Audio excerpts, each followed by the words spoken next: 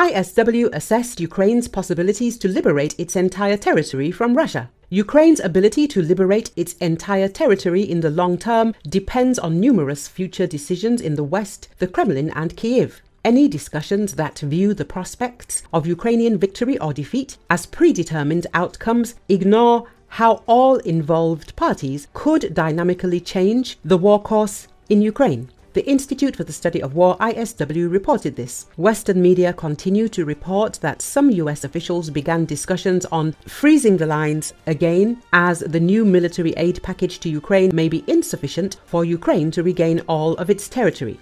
The ISW noted that the current package supporters did not claim that it alone would allow Ukraine to liberate all the Russian-occupied territory, and discussions of possible end states of the war are premature, as President Joe Biden signed the bill for new aid just 2 days ago. The US military aid is currently on its way to Ukraine, and it will take several weeks to reach units in the combat zone and significantly impact the battlefield. In the coming weeks, Ukrainian forces will initially have to use US aid to stabilize the front line and stop Russian advances, particularly on the Avdiivka and Chasiv Yar fronts. The scale and intensity of the projected Russian offensive operation in the summer of 2024, which is likely to begin in June, is also still being determined. In addition, the Russian military command may actively assess and revise plans for their summer offensive efforts to account for engagements with better equipped Ukrainian forces. The Ukrainians must defend against Russian summer offensive actions and prevent Russian troops from making significant progress during the summer months before they can challenge the initiative and conduct a counter-offensive later in 2024 or 2025.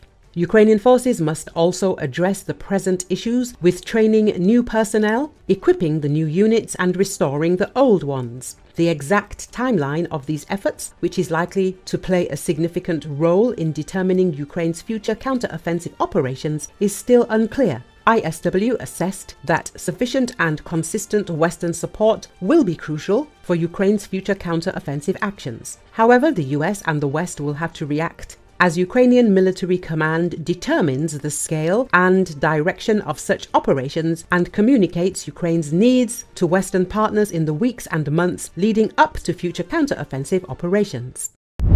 A freight train carrying fuel derailed and caught fire near the Arizona-New Mexico state line, forcing the closure of an interstate highway that serves as a key trucking route. I-40 is closed at milepost 357 due to a train derailment in New Mexico. The Arizona Department of Transportation wrote on social media platform X, expect delays and seek an alternate route.